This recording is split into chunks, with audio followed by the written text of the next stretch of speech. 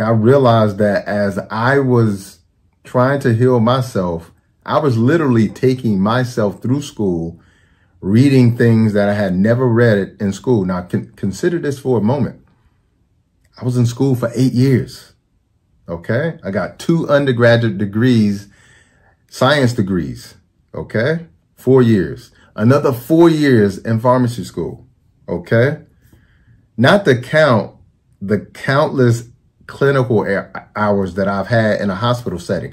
I started working for a hospital over 15 years ago. Okay. So just put that in consideration. 8 years of scientific health studies, 8 years. All right. 15 years working as a clinician.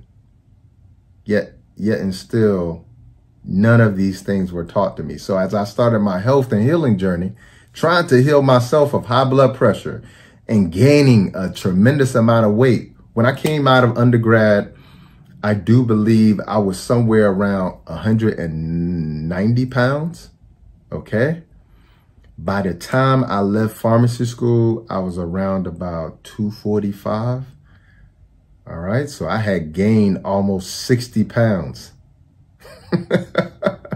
So hugely important. I was literally trying to heal myself. And as I'm trying to heal myself with modern medicine, what I had actually been taught in school, and the same thing your doctor would tell you, nothing was working. Nothing was helping the weight go off my body. I would lose 5 or 10 pounds. And then 2 weeks later, the 5 or 10 pounds comes back. The sleep apnea wouldn't resolve. I had sleep apnea. So that was affecting not only my blood pressure, but my heart as well, too. My sleep, my quality of sleep. The high blood pressure that I got diagnosed with when I was 16 years old. Nothing helped that either. Even the medication, even though it would lower my blood pressure, I still had the symptoms that I didn't know about because I know the body from a holistic picture now. But I was still experiencing the symptoms. And as we know, the vast majority of people who have heart attacks and strokes, they're on medication when they have the heart attack or stroke. So the point I'm trying to make to you is that the foundation in which the healthcare system is based on and built on, the foundation in which the institutions that create those healthcare professionals that administer the health to the patients, to the population, to the people, the foundation of which is built on is not actually built on health. It's not built on healing someone.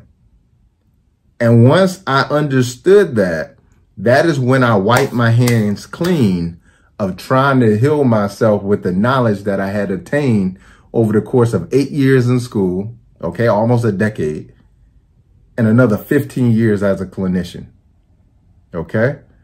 So at that point, I'm thinking to myself like, okay, I've been over here on the side of chemistry that doesn't favor healing. And I was an obvious case. Nothing changed my conditions. A CPAP machine for sleep apnea, although can help you, is not a remedy.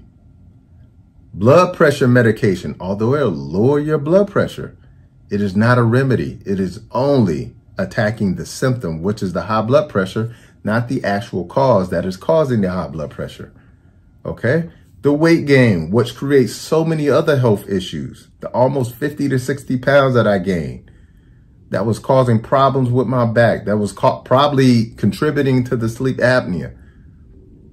None of the chemistry and the biology that I learned in the 8 years that I was in school helped me at all with it. Okay? So I wiped my hands clean of it. I said, okay, I've been on the side of chemistry that is known as inorganic, synthetic chemistry. All right? Let's go on the side that is actually organic chemistry, which means organic means life. Okay? Let's go on the side of living. Okay? And that is plant medicine. That is food as medicine, living food.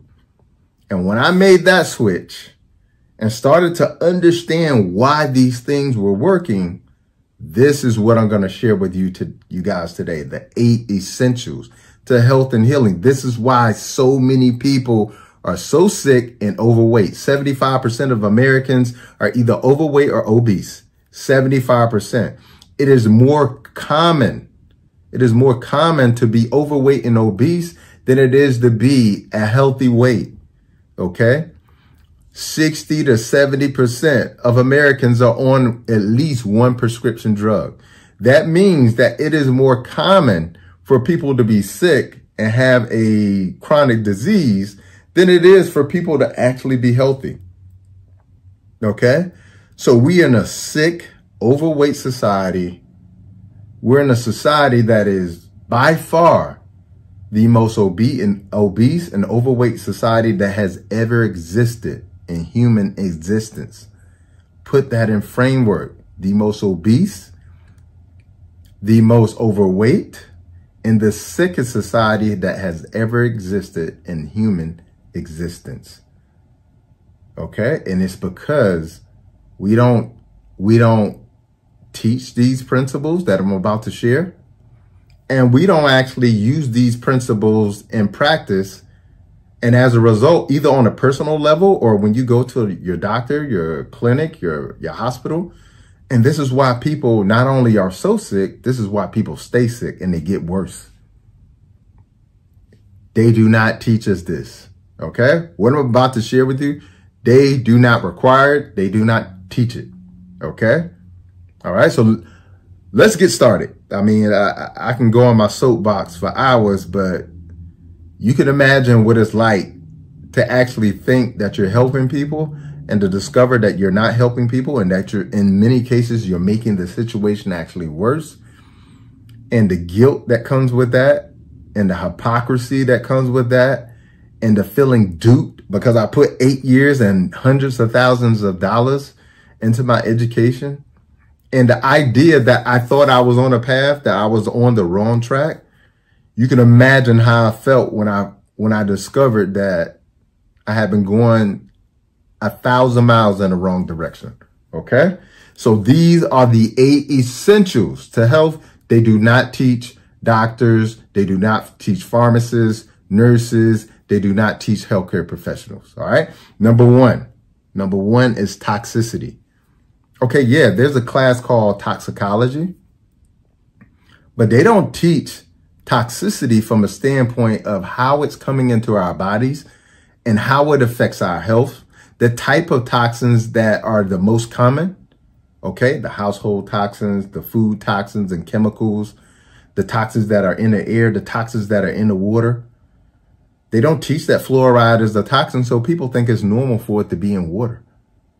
Or that chlorine is in water, or chloramine that they're adding to water. Nobody knows that these things are actually carcinogens. Okay? Nobody knows what a PFOA is. Okay?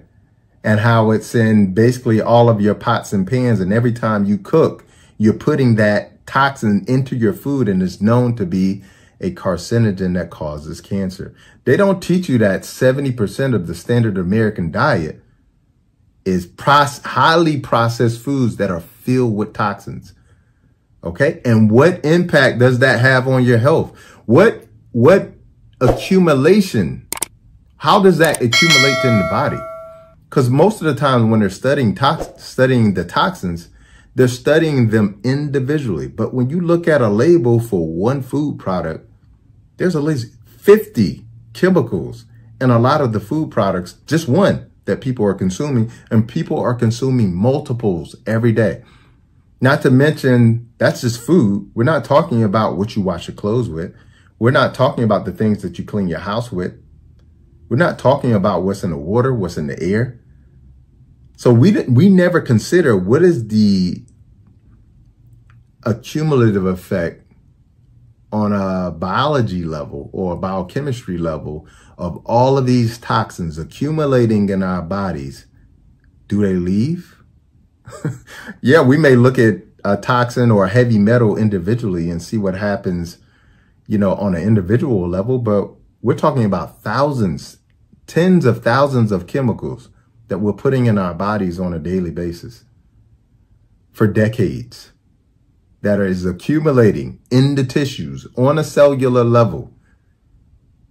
They don't teach us about that. So as a result, when you go into the doctor, you may have heavy metal toxicity, and you may have worked at a heavy metal plant. You may have worked at a concrete plant where there's a lot of heavy metals in there. Okay? They never consider that. Rarely is that ever considered. Or that if you're pescatarian and the heavy metals that you're getting, all that mercury that you're getting from all of the fish, because you don't know that certain type of fish accumulate heavy levels of mercury. So then you start you thinking to yourself, well, I'm pescatarian. I'm primarily eating mostly plants with a little bit of fish here. But you go into the doctor, you're having cognitive issues. We're having nervous system issues. You're having gut issues. And you never attribute that to the fact that could it be the heavy metals? And the reason why the doctor never attributes that to your health issue is because we're not taught that. We're not taught to look for these type of things, especially in the society that we live in today.